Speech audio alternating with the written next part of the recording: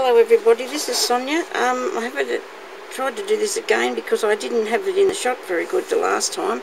This is my entry for Jeanette's challenge, for her 5,000 subbie challenge giveaway. She wanted to make a page, so 4 by 6 inches, which is in centimetres about 10 centimetres by 15, I think. I just did that off the top of my head. Anyway, so she wanted the colours like pretty much pinks and maybe pinks and light colours, but anyway, I made the pages things that I like, and put my thing to it. So that's, if that's okay. But I make these leaves, with a needle lace, so I've been putting some of those on there, and a couple of my flowers, and I really love to do the little stick pins, so I've put the tiny little stick pin on there, or miniature things I like to make.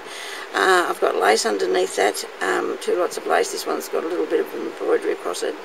I put a little bird on, and he's holding the tag that is there. Underneath the tag I've got this little saying that I thought would be really nice to put in there if somebody, and it says,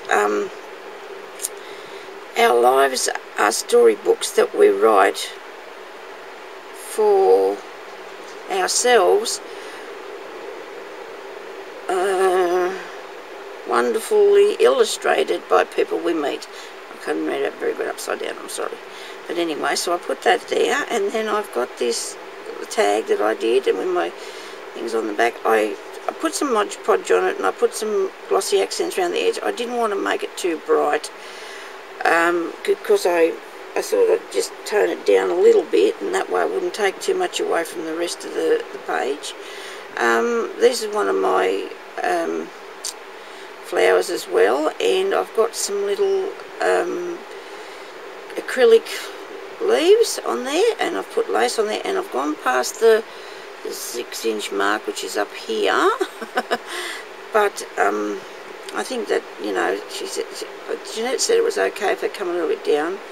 So under there though, I've got a piece of satin fabric, and then I put this piece of really old curtaining, I think it was, that I bought somewhere, and so I've got this nice trim here, and I've put the pocket, I've joined 2 pieces of lace together with this piece of 2 pieces of ribbon together with that piece of lace, so that way it's sort of, I wanted it to be a little bit more sturdy. I thought if I just put the ribbon across there it might rock all over the place, but I've fastened it around the back, so that should be okay. But anyway, so this is my piece of this is my page and my entry, and I've got a little bird up here that he's got the ribbon that belongs to this little bird. I thought, I didn't want that to slide right through, but I've since then put the flower on. Didn't want that to slip out of there, so, but I think it's okay there where it is, and there's a little tiny flower I made and all that sort of thing. So, but anyway, I hope you like it, and you want to go over and sub to her channel. She's a really nice lady, and she does most beautiful work. So I hope she likes my page. And anyway, thank you very much for watching, everybody. Bye.